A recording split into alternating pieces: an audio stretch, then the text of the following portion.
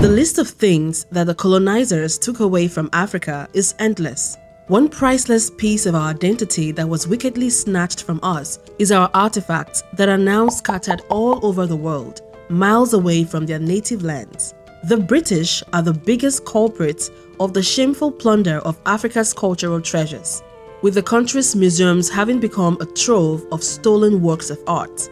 To the looters, our artifacts hold nothing more than aesthetic and monetary value, but to Africa, the pieces carry our history, cultures, and our very sense of being and identity. These works of art timelessly document the history of families, clans, and villages that made up ancient African societies. With most of the indigenous knowledge having been erased and stolen from us, we are left with little evidence of Africa's pre-colonial history. Here are some of Africa's stolen artifacts that were shipped off African shores through dubious means.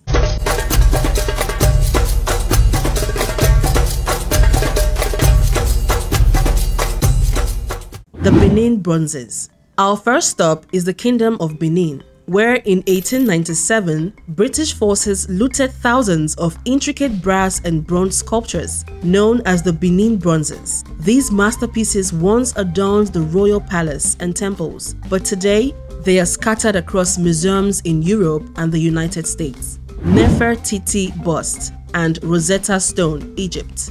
Moving to ancient Egypt. Egypt has been consistently campaigning for Germany to return the statue of Queen Nefertiti. The Germans took the 3,400-year-old bust of the Great Queen in 1913 using fraudulent documents. The country reportedly considered returning the statue in 1935, but Hitler decided against it. While Egyptians struggle to get what is rightfully theirs, Germany continues to profit from Nefertiti. The figure draws more than 1 million visitors every year to the Nils Museum in Berlin, which explains why the European country keeps monopolizing the artwork. Egypt has also been pushing to get back the Rosetta Stone, the 2,200-year-old slab of black basalt with a hieroglyphic, Demotic, and Greek inscription that was the linguistic key to deciphering Egyptian hieroglyphics. The stone was shipped out of the North African country in 1799 during French colonial rule and is now in possession of the British Museum. It's unclear how it ended in the hands of the British, but what is certain is that there was no consent from the Egyptians. The Ethiopian treasures. In 1868, the British captured Magdala, Emperor Tewodros II's mountain capital in northwest Ethiopia, and left destruction in their wake. Among their crimes, the British Army looted Ethiopian churches of a range of valuable cultural objects and treasures, including crowns, gold and silver crosses, and numerous manuscripts documenting Ethiopia's history from the era of Solomon and Sheba to the early 19th century. Various illustrated Ge'ez manuscripts were also stolen, according to historian Richard Pankhurst, who campaigned tirelessly for the return of Ethiopian cultural artifacts. More than 10 elephants were needed to carry the plunder across the Bashilo River to the nearby Dalanta Plain. Some of the artifacts were auctioned off while others are still held at the British Museum, Victoria and Albert Museum, and the Queen's Library at Windsor Castle. Many other treasures were stolen from Ethiopia. In 2005, Italy returned an ancient granite obelisk almost 7 decades after it was plundered by Italian troops. The Zimbabwe bird. When Europeans discovered the Great Zimbabwe Kingdom in the 16th century, they refused to believe that native Africans built such a civilization. The Great Zimbabwe Monument was constructed between the 11th and 14th centuries by the indigenous Shona people, and it serves as a testament to ancient African civilization that existed before colonization. Found in the monument were a series of cultural artifacts, including soapstone bird carvings known as the Zimbabwe bird. Needless to say, these artworks were pillaged and sent to museums across Europe and America. Colonizer Cecil John Rhodes took some of the stone-carved birds to South Africa, 4 of which were returned in 1981, a year after Zimbabwe gained independence. A part of one of the birds ended up in the hands of a German missionary, who sold it to the Ethnological Museum in Berlin in 1907. The museum finally handed back the piece to Zimbabwe in 2003. The iconic Zimbabwe bird is an emblem of the country, appearing on the national flag and coat of arms. Bangwa Queen, Cameroon.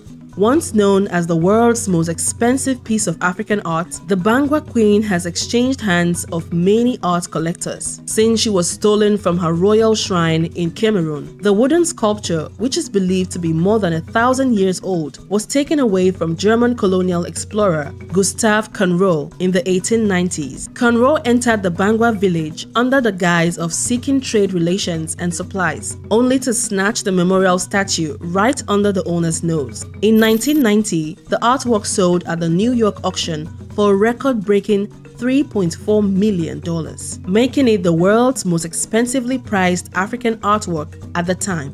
The Ife head. Now, let's explore the Ife head, a masterpiece of naturalistic sculpture from Nigeria, stolen in the early 20th century.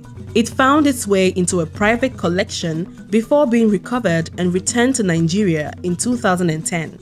The Dogon Mask. Venturing into Mali, the Dogon mask, representing the rich Dogon culture, was stolen in the 1970s and ended up in a French museum. Efforts are ongoing to repatriate this significant cultural artifact. The Great Mask of Mali. Mali is home to the Great Mask, a stunning wooden mask stolen in the 1970s. Despite calls for repatriation, it remains in a French museum, highlighting the ongoing struggle for the return of African cultural heritage. The Mapungubwe Gold Rhino. Our journey takes us to South Africa, where the Mapungubwe Gold Rhino, a symbol of a thriving ancient kingdom, was illegally excavated and smuggled out of the country. Despite efforts, its current whereabouts remained unknown. The sarcophagus of Seti I.